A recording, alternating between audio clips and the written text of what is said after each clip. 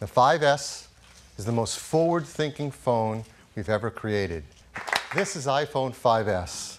It is made of a high-grade aluminum. We had fun making this chart. CPU performance from the first iPhone to now the new iPhone 5S. It's increased 40 times. So we have a video camera you can select in the camera app.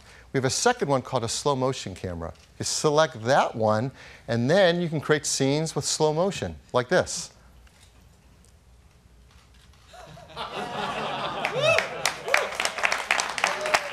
Touch ID.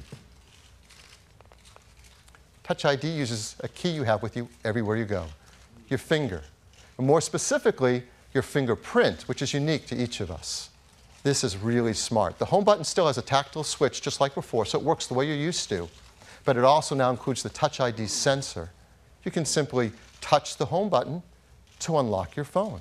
The team's also figured out how to use it to make iTunes purchases, which of course has a different passcode, but you can just use your same finger to authenticate music, applications, books, TV shows, and movies in silver, gold, and space gray. It starts with a 16 gigabyte configuration at just $199, 32 gigabytes at $299, and a massive 64 gigabytes at $399, again on a standard 2-year contract.